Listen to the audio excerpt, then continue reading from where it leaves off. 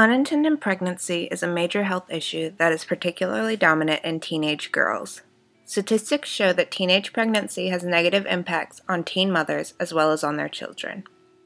Teen moms are less likely to get necessary prenatal care, but more likely to deliver babies preterm at lower birth rates. Only 38% of teenage mothers graduate from high school, and they are more likely to live in poverty and rely on public assistance. Children of teenage mothers tend to score lower on standardized tests and are less likely to complete high school themselves.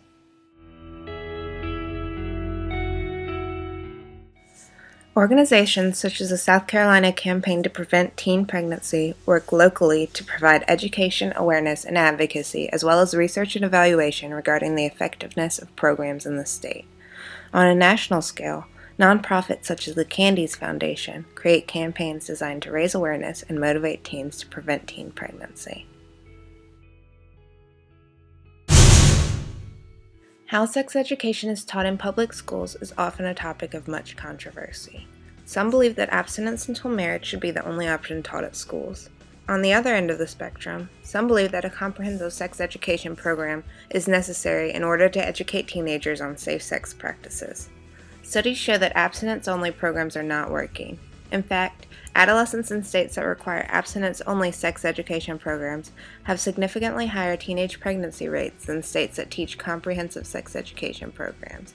However, in states like South Carolina, major component of the Bible Belt, moral and ethical objections to premarital sex detract from the science-based approach that should be involved in the creation of policies regarding sex education.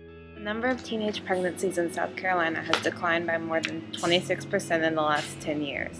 However, South Carolina still has the 12th highest birth rate for girls ages 15 to 19.